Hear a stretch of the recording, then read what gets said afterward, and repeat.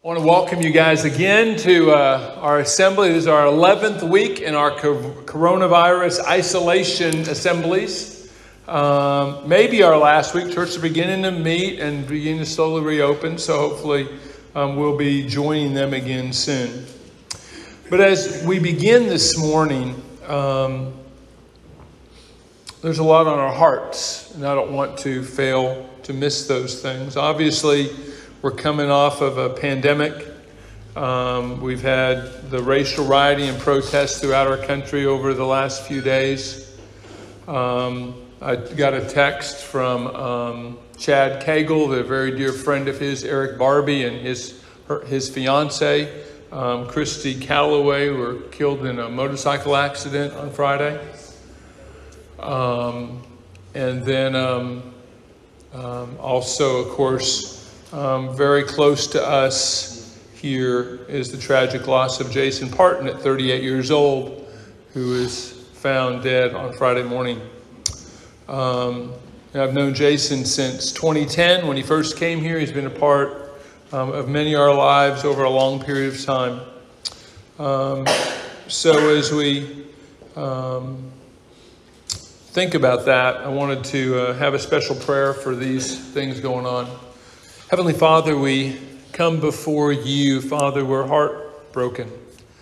We're saddened by many tragedies that have come to us recently. Father, going through this whole pandemic and the impact of that upon our society, upon our culture, upon our community, has certainly had a huge impact. Father, the recent tragic death in Minneapolis and the subsequent riots continue to show the unrest and the difficulty, the pain that is in the lives of so many. And Father, we ask for your healing and your comfort and your wholeness and your unity be brought. And Father, I think about this couple that was killed on a motorcycle a couple days ago. And Father, we pray for their families, their friends, and all those impacted by their loss, and pray your comfort and healing upon them. And also for Jason and his family. Father, he's been an important part of our family for 10 years, and I know a very significant part of his physical family much longer than that and much more intimately. And Father, we just grieve his loss. We think of his girls that will be growing up without their daddy involved in their lives. And Father, for a father who has loved his son for a long time, and a lot of people who have cared for him and been intimately involved with Jason. Father, we just pray for your comfort. We pray, Father, that as we go to support the family over the next couple of days, that even though our presence can in no way take away the pain and the emptiness that they feel, that somehow we can bring a level of support and encouragement and affirmation to them. And that in their loss, they will find hope. In their loss, they will find comfort. In their loss, they'll find purpose and meaning. Father, I pray that you will just guide us through this week. Help us to encourage all those who are impacted by the various tragedies in our lives. In Jesus' name I pray. Amen. You know, it's amazing to think about. We have had nearly 3 months, a quarter of the year has been spent as a nation in a level of isolation. Words have been used: isolation, quarantine, social distancing. Kind of reminded me of this picture I saw. It mentions you never realize how antisocial you are until there's a pandemic and your life doesn't really change that much. And some of us may relate to that. Some of us may have discovered that.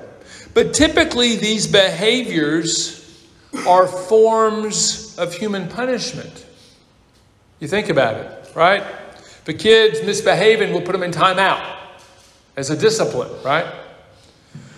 We may even socially shun people, say that we don't want them in our lives for a period of time or involved in our family activities because their behavior is inappropriate and needs to be adjusted or changed.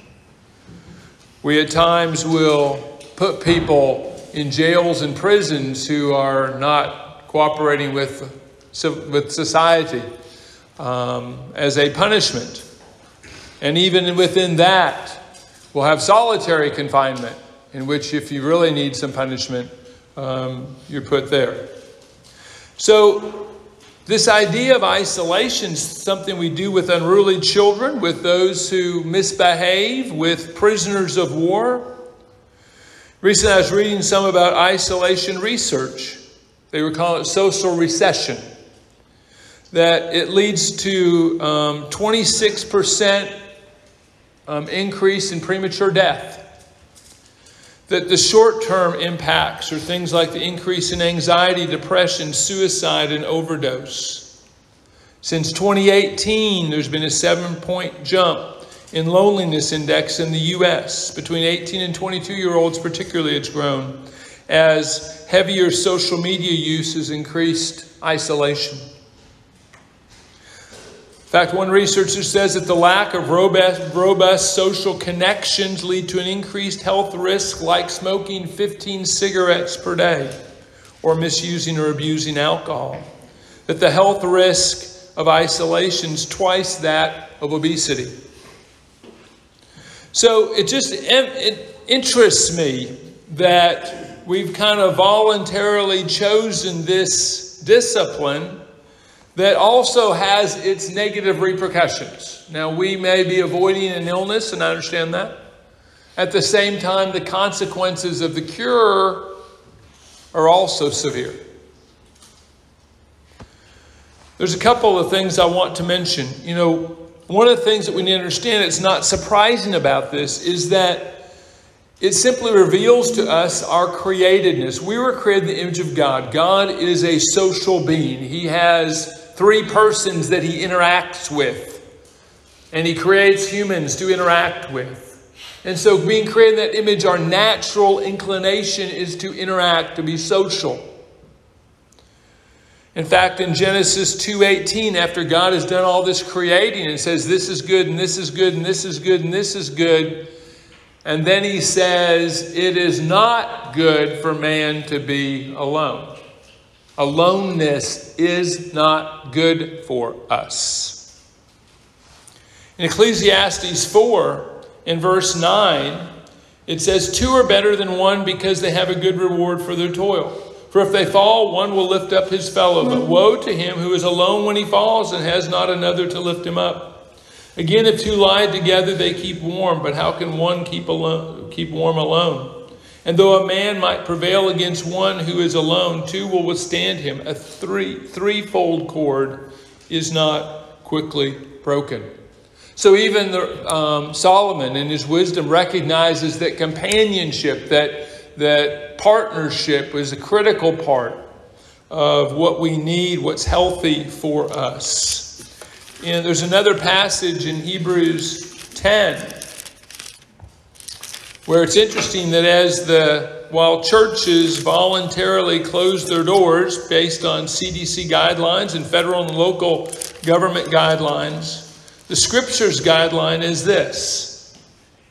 He says, and let us consider how to stir up one another to love and good deeds, not neglecting to meet together, as is the habit of some, but encouraging one another, and all the more you see the day drawing near.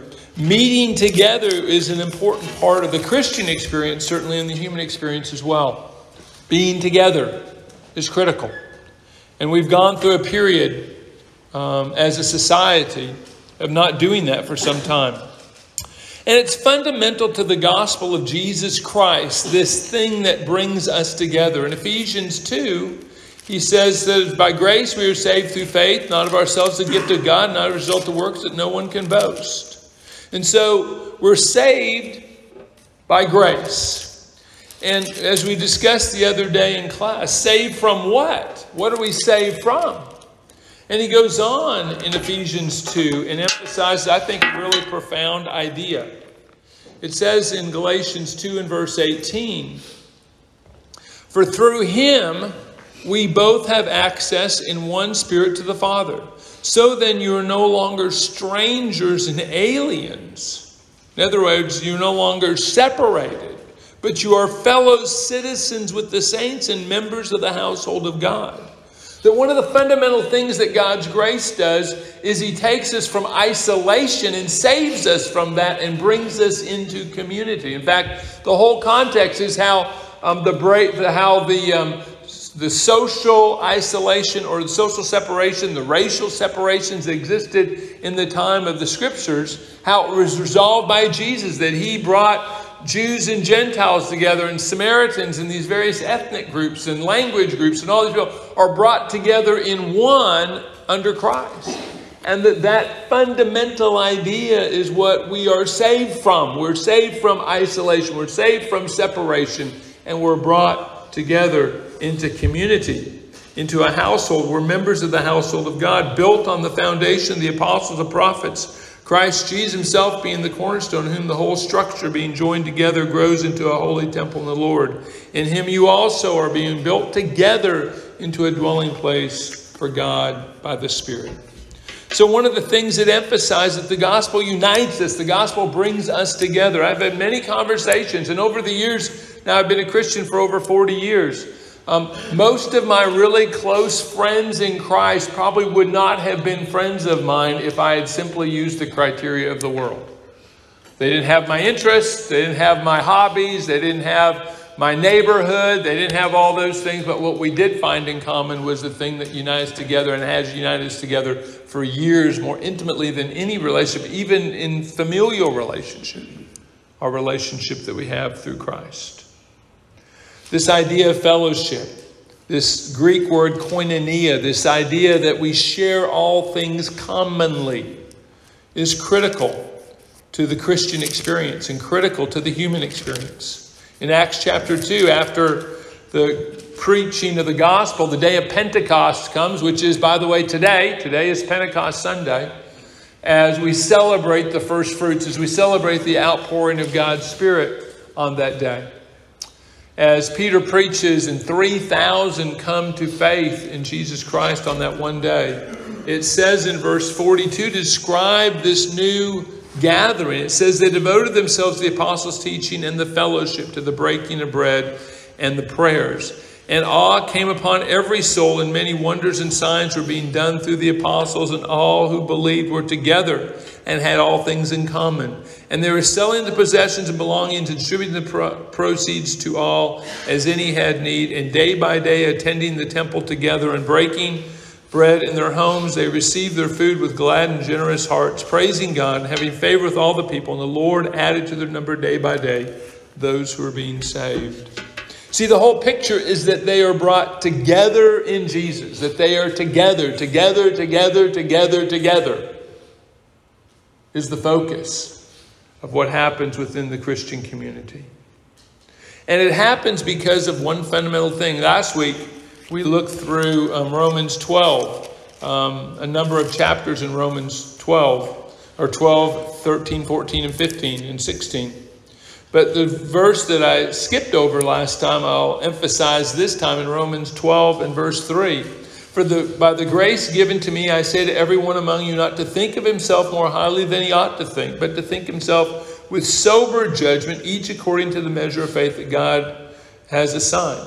For as in one body we have many members, and the members do not all have the same function, so we, though many, are one body in Christ and individually members of one another.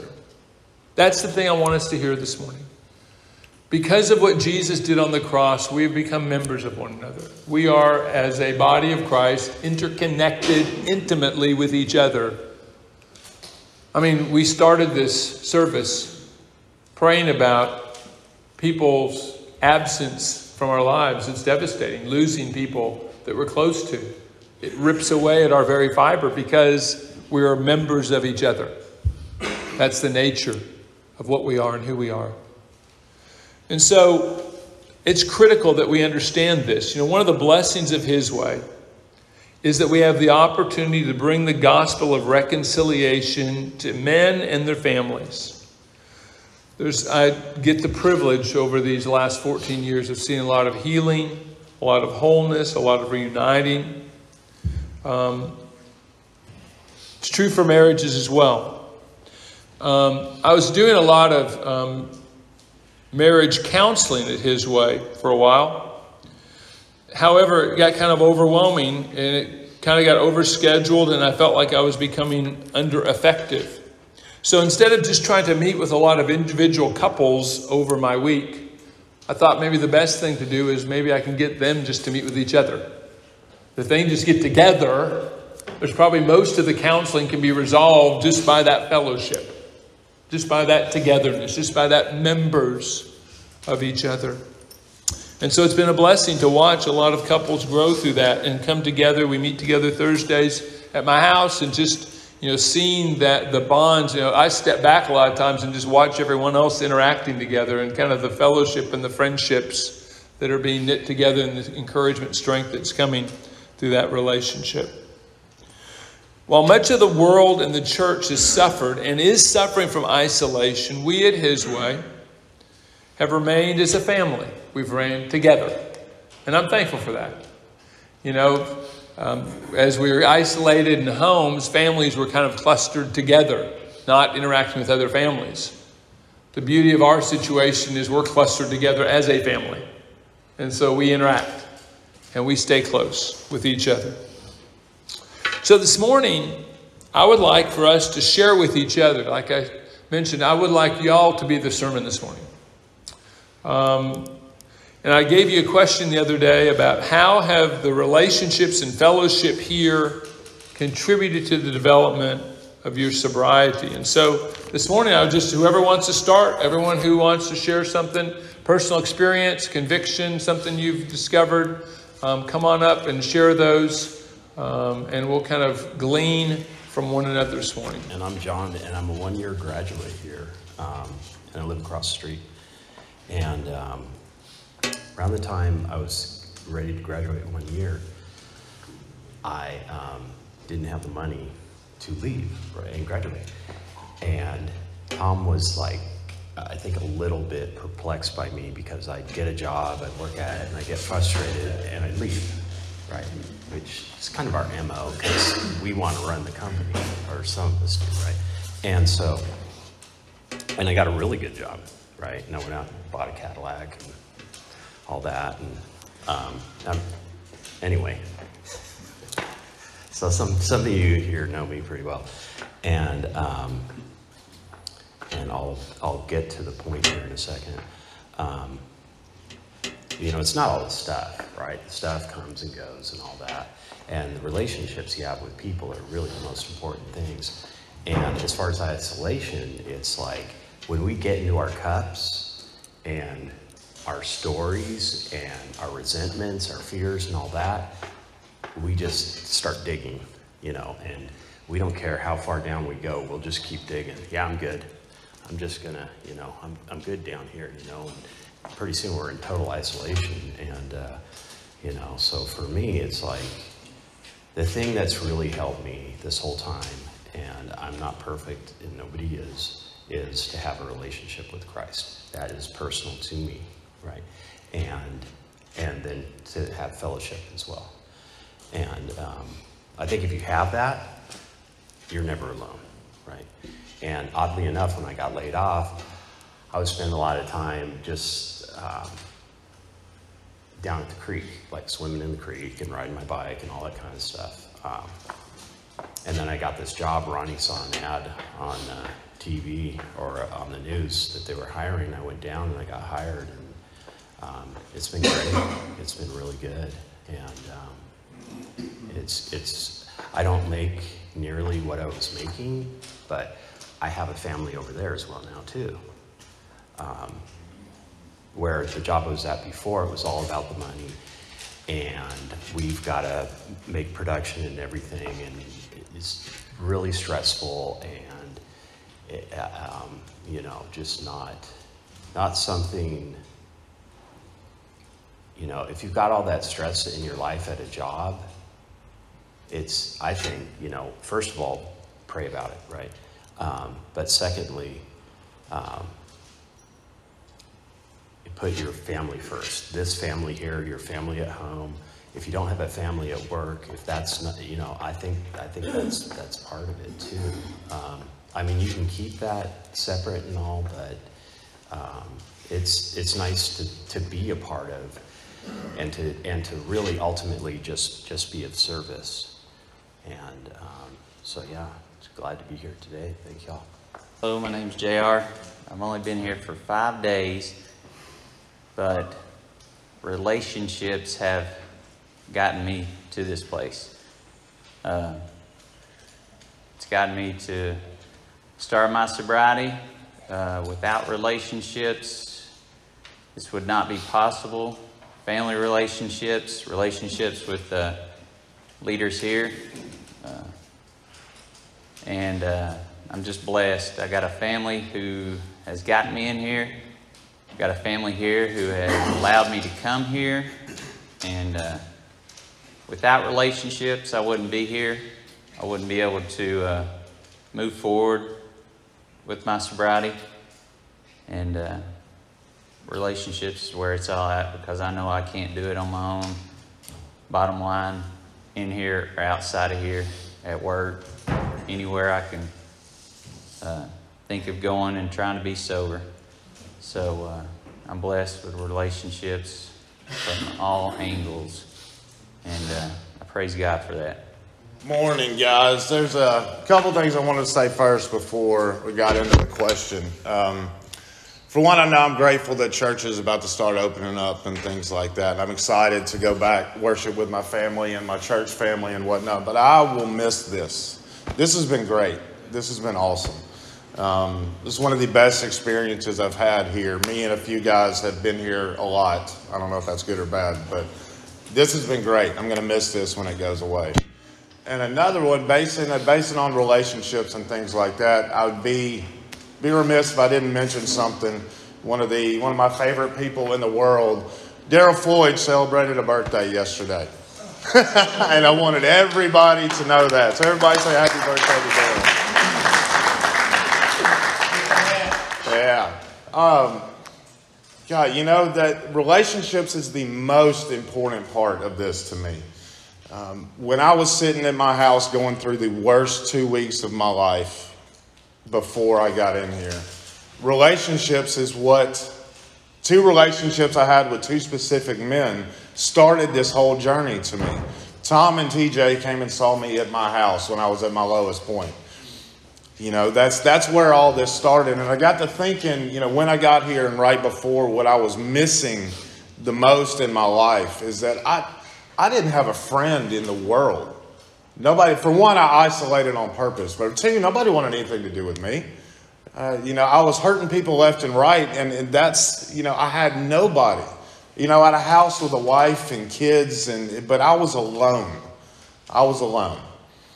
Now, you know, coming through here, you know, my best friend in the world is coming back. That's probably the best blessing I've gotten so far. Me and my wife, Sarah, is my best friend in this entire world.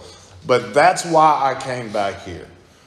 You know, I came back for y'all. I came back to get friendships, to rekindle some relationships, to start new ones. We can go to 15, 20 different types of rehabs and whatnot. It doesn't matter what the curriculum here is. It doesn't matter how many Bible tests Tom gives us. It doesn't matter how many classes we go to, how many videos Stuart puts up, you know, whatever book we go through, whatever class we go through. None of that really matters in the end. This is what makes this place what this place is. It always has. Is the guys, the residents inside this house. We make this what this is. And that is amazing to me. I've never seen anything like that before. You know, an example of that is some of the best recovery I've ever gotten here is sitting up there at the smoke deck. It's not from a class. It's not from a counseling session. It's not from a book. It's getting deep one-on-one with a guy in here. You know, I've never been able to see anything like that before. The biggest blessing, you know, aside from my family and whatnot coming in here, is I've got guys that I will go to battle with now. I got guys that look out for me. You know, I've got guys that I want to see really do well. I've got guys that want to see me do well and see me succeed and see us, you know, move forward in this journey. You know, you look at even the life of Christ and what he did. He took his select group of boys and set out to change the world. He didn't do it by himself. He chose some people to get close with and to do what he did. I think that's amazing. The residence here is why I came back, bottom line. I've been through 12 steps. I've been through, you know, whatever workbook you want to throw out here. Y'all are why I came back. And its reasons for that are why we get so heartbroken when we lose a guy like Jason. You know, I didn't know Jason while he was out there running around. I knew Jason in here. I knew the real Jason, I believe. That's what this place means to me. When you leave, if you leave, everybody's got to leave. That's what you're going to miss. I promise you that. You know, you might not miss Tom's class. You might not miss Daryl's cleanup day. You might not miss movie night on Sunday night, but you're going to miss the guys. And whether it's your roommate or your housemates or who you work with or whatnot, that's what makes this place what it is. So it's up to us, guys. If we're going to keep this what this place is, it falls on us. So I love each and every one of you. Y'all are why I'm here. Y'all are why I'm still sober today. And that's amazing. No pressure or anything. But y'all are why I've made it this far. And I appreciate y'all. Happy birthday, Daryl. I knew he wasn't going to say anything. So, love y'all guys. I'm Brian. In the recognition of the day of Pentecost, in the Bible, it reads, when the day of Pentecost came, they were all together in one place. And that's what we are here, and it's really cool, you know, just to feed off of Tripp's statements and stuff. Then it goes further and says, suddenly a sound of blowing of a violent wind came from the heaven, filled the whole house where they were sitting. They saw what seemed to be tongues of fire that separated and came to rest on each of them. That's, you know, it's not happening here today. Today's the day of Pentecost. Or is it happening? You know? What does that look like to me, look like to us? What they saw seemed to be the tongues of fire. Wow. All of them were filled with the Holy Spirit and began to speak in other tongues as the Spirit allowed them. Kind of a neat situation we got here in this property and in this room and in our gatherings here. I feel the Holy Spirit totally in here. And wow, that's the flames. That's the stuff that I can feel in there. And when I read it, I go, what's that? But to be in the presence of it, and be in the presence of all of you as we're all together here in the day of Pentecost is a blessing. Hello, fellas. My name's Ronnie. The blessing that I have from each and every one of y'all is that y'all are wanting to change your life. And when I got here this time, my sole purpose is to change my life. I've told y'all before, I've got 3 men that are on my team that I look up to every day, and I do not make choices without talking to at least 1 or 2 of them 3 people.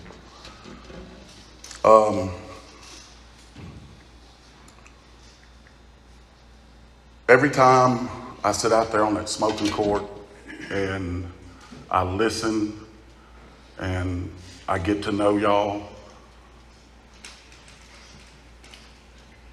there is, how can I say this? No. There's lots of things that I wish that I had that some of y'all have. There's lots of things I'm glad I don't have what you have.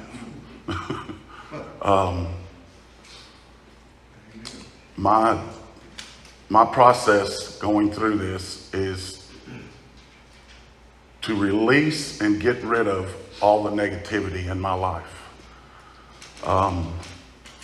Daryl and Tom know how I feel about my daughter. And through years of me coming through here, I would not release that. I wanted that control. That's my baby. This time around, I let her go. And when I let her go is when I found peace, is when I had that control. I realized if I could release that control, that my life would be, our relationship would be a lot better. And it's the best it's been since she was probably 14 years old.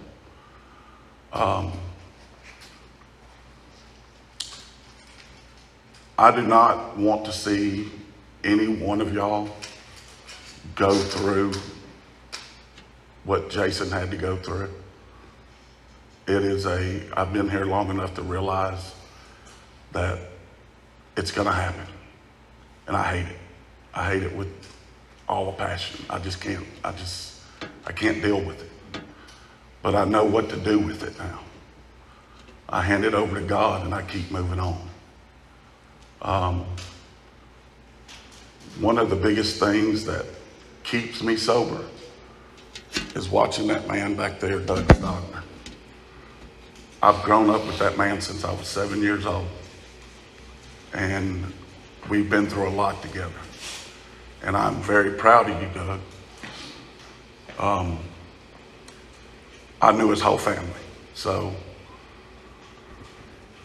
I just want to say to each and every one of y'all, please, whatever you do, find what you have to find here and do what you have to do, because burying one of y'all or even burying me is not what we want to happen.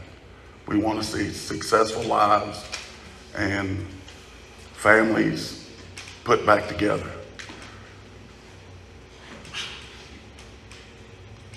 I just want to say thank you for each and every one of y'all, because the good and the bad is what makes me grow. Appreciate it. I'm Sean. I just wanted to come up here to tell y'all thank you, because since I've been here, I've probably experienced one of the most significant losses that I'll ever experience in my life. And I've gone through this before with my parents, my granddaddy, but I've never experienced comfort like each and every one of y'all provided me. And I appreciate that. You know, I've had those of y'all that have came to me when I was having an off day, or, you know, it might have seemed like I wasn't where I needed to be. And I appreciate that too, because sometimes I need that eye opener, you know. If it weren't for y'all, honestly, like Tripp said, I probably still wouldn't be here, honestly. This place has gave me something that most people haven't gave me. Like alcohol, drugs, they cloud your judgment. You know, you make mistakes out there, and you know, you'll lose relationships. You know, you break trust, you lose hope, and what do? You go back to drugs and alcohol. But this place, you know, they can help you change the way you think. They can help you so much. But the one thing I feel like they've done the most for me is they've gave me the trust and the hope back to me. Because I mean, I can have the ability to do something in my life, but if everybody I've done wrong don't give me no trust and don't got no hope in me, then where does that leave me? You know, and if they just, this place right here, they opened their arms and they gave me trust and hope, you know. So I mean, the sky's the limit. You know, I mean, you can do whatever you want. All you gotta do is stay sober. And I appreciate that. I really do.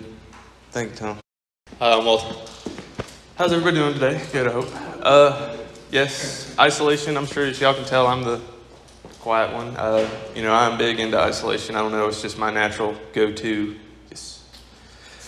People have always perplexed me just a little bit, but you know, being here with you guys, you know, I'm starting to get to know you, some of you guys, and like I could talk to you, you know, and that's a good thing for me, you know. In my life, you know, before all this negativity happened to me, I had purpose. I had, a family, place of my own, a job, responsibility, and I had purpose in my life. And I found in my life that with purpose comes motivation, comes drive, comes the ability to actually put your feet down on the ground and do what you got to do, and actually be productive. And in the past year and a half, I lost my sense of purpose. I lost my reason for being a person, to, get up in the morning, to go to work, to want to socialize with people, never really was good at that, but, and coming back here and seeing guys with purpose, seeing them getting their life back, their families, their jobs, their, getting to actually be a person again. I had lost all of that, and I'm starting to get that back now, which is the God blessed American thing that I needed, was purpose. And, with that, I share. Hey, I'm Chris. I think one of the, my biggest thing, it's been critical to me, is the relationships you form here. Not just with staff, but just with the other guys. For me personally, I can tend to be, have 10 different mood swings in a day, and, everybody's been pretty understanding of that. I know from high to low to mid to, but I came in with a group of guys that, and most of them are still here, that all understand that, and it's been critical to me, because like everybody else, I'll tend to isolate.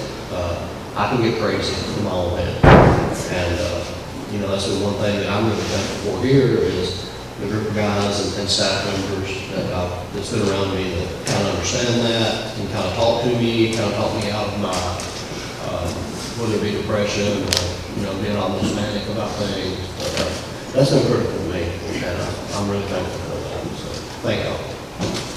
Hey guys, I'm Jacob. I hate getting up here.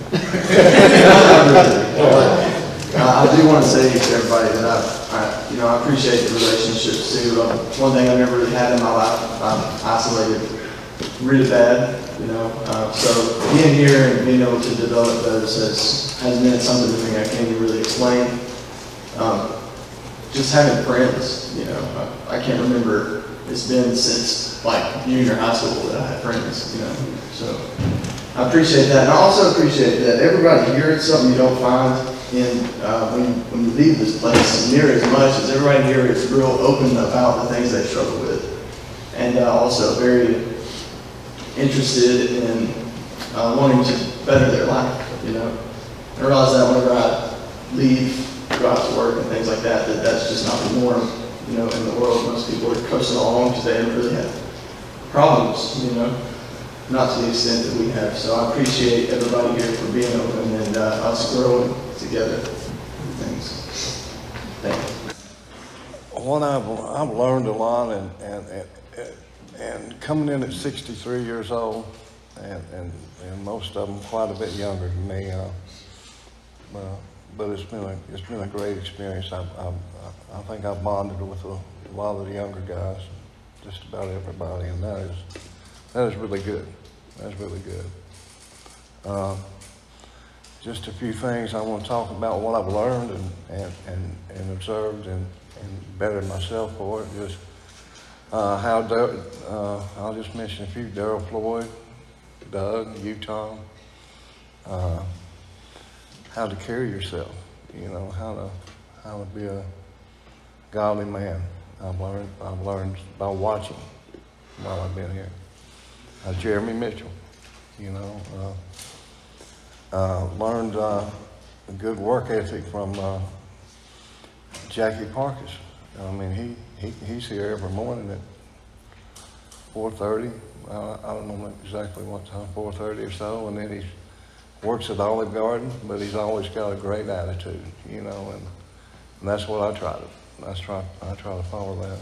And some other stuff I've learned from residents is one of the best roommates you could ever have, Jeremy Ballantyne, learned how to hug, give hugs and just a good person. Look forward to every morning coming down talking to Brian, during the week, every morning, getting coffee and cutting up. Randall Wilkes, one of our former residents, I learned real quick, he's a no-nonsense, don't kid around. So he checked me on that before, and that was good. Love Randall. And one of the craziest things, Trip, you know, probably the first couple of months you were here, you know, we hardly ever talked. Now we talk every day. How's your day? And it's a funny thing when you and I usually get together and talk, it's something about the Bible or something pretty serious. It's really not any kidding around. And I appreciate that relationship. Chris, you know, every day I ask you if you sold something, you know, every day when you come in. So, you know, and Todd, when you first came in, you talked about it in your interview. You know, you didn't like to speak and everything, and I don't know if you remember this, but one of the days after class, I told you, you know, I really appreciate what you're talking about. I like listening to you talk. I don't know if you remember that, but and being able to watch you come out of your shell type deal is really good. So just learned a lot, and I learned that we all have a common denominator, our addiction and our drinking problem. But one thing we can definitely get out of this place is have God on our side. And you know, you hear about unconditional love. Will Turner came in one day from Pass and had just the nicest, best shirts, dry cleaned, just all kinds of really nice clothes. And I didn't ask him, but he just brought them to me. And I've saved one that's still dry cleaned for graduation. And that just shows the love that these guys do for each other, you know, without asking. And thank you. Good afternoon. I want y'all to know I'm the real Big Ronnie. So, just to let you know. So, had to let y'all know that real quick. Because the other one tries to tell me he is all the time. All right, I just want you guys to realize that you got to realize why you're here. You got to know why you're here and what you're doing. Okay? And, you know, and when you take out of this place and where you go, you know, since I graduated, you got to let them know where you came from. You know, don't ever be ashamed of what we go through here, because once you tell people your path, they will join in with you. You know, when you're talking about your relationships, you know, my work knows where I've been. They love me. There's nothing ashamed about what we're doing. You've got to start taking pride in what you are. In your relationships that you build outside of here and in here, okay? Because every week I keep myself accountable. I call Philip Gibson, I call Jermaine Stone, and I call Michael French. And we talk. And you know, and no matter what anybody's going through, you should always be there for them. Because that's what we're here. We're a brotherhood here. Okay, and that's what you learn here. We're all here for each other. And my biggest point that I've learned from here is serve and love everybody, no matter what. Good morning, everybody. I'm James. I'm a former year graduate and employee. And my pride and embarrassment tried to hold me back from coming back. But the relationships I built the first time here is what ultimately won out. I remember coming up, and first person I saw was Jackie, who was coming into the program when I was here last time. And he hugged me, and what he said to me was, you sitting down listening to me did a whole lot for me. And then I saw Nick, and he gave me a hug too, and he still had a bracelet on I had given him 4 years ago. So that, thank God that won out over my own selfish pride and embarrassment. And that's all. I think I saw Dana, and he hugged me. I saw Daryl, he hugged me. I saw Tom, and he hugged me. And that made everything okay.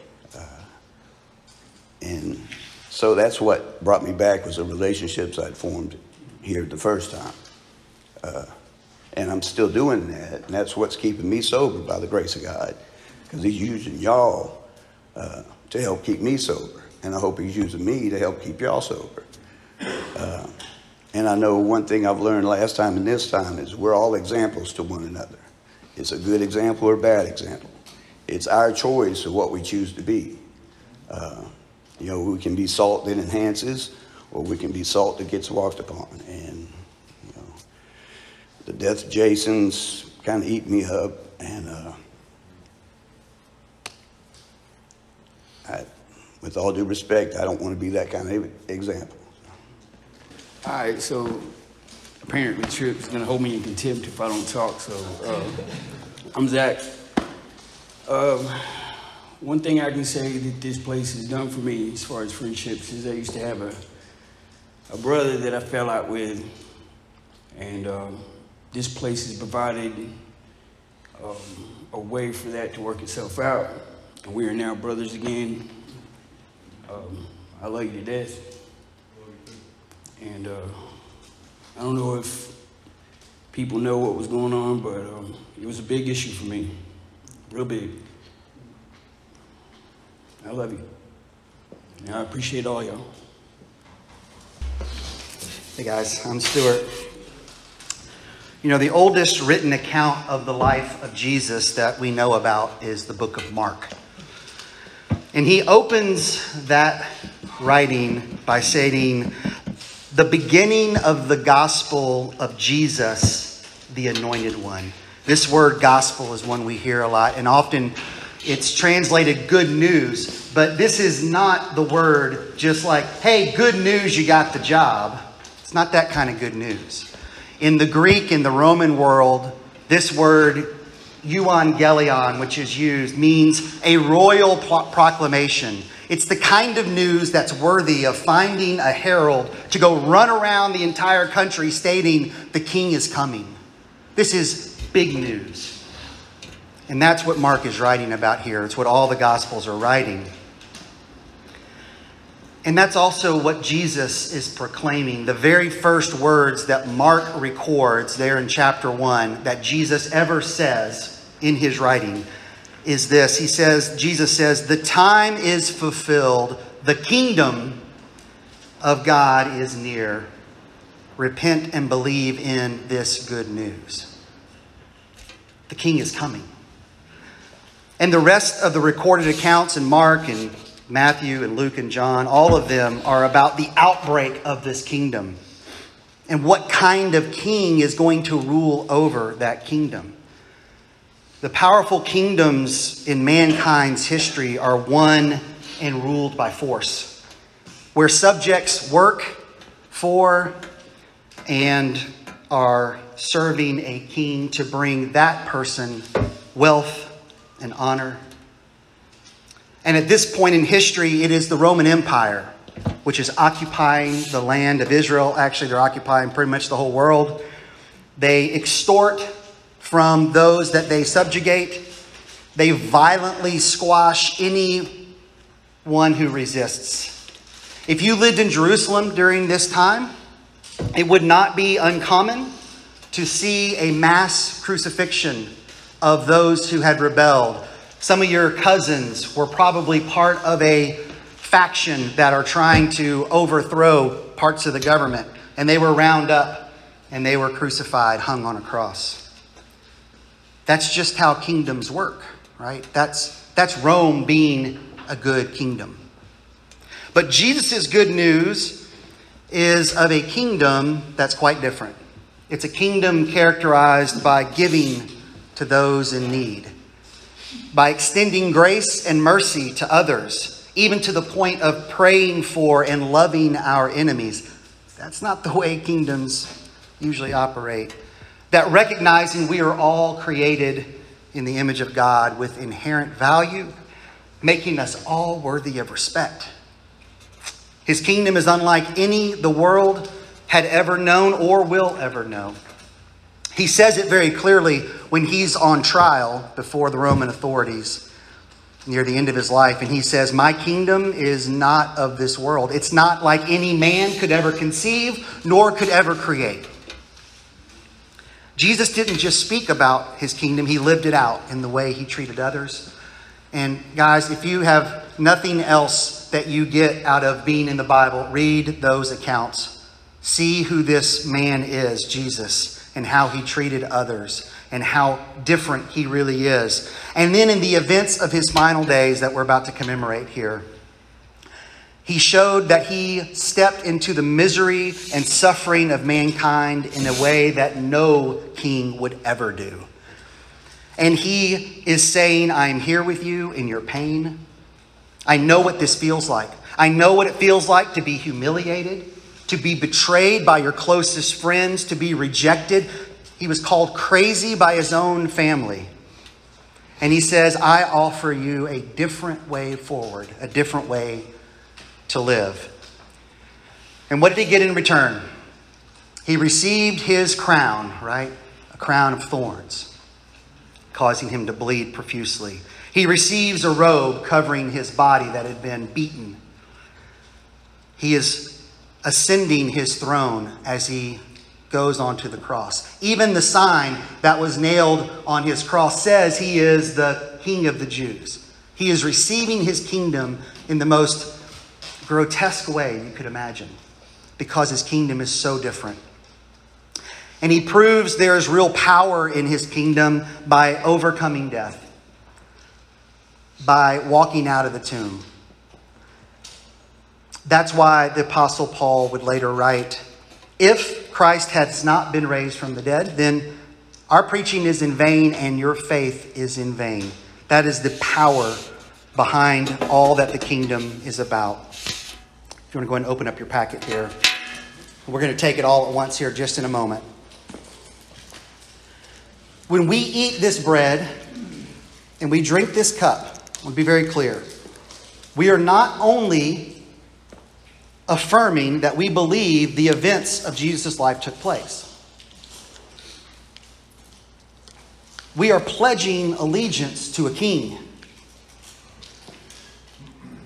Although this ceremony is quite commonplace, this is treason against our own way of doing things, about what our hearts and our minds and our bodies desire. We want to be king, right? And when we're honest with ourselves, and when we take a close look, we realize I am not up to that task.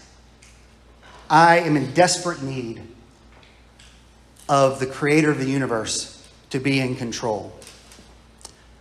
Our only hope, the only truth, is that Jesus is Lord and King. Let's pray and then we'll take both of these together. Lord, as we eat the bread and drink the cup, we admit we make a mess of our own lives. And we are in need of the power which only comes through your crucifixion and resurrection and the Holy Spirit which you offer. We give you our allegiance and recognize you as our King. Hail King Jesus. Amen.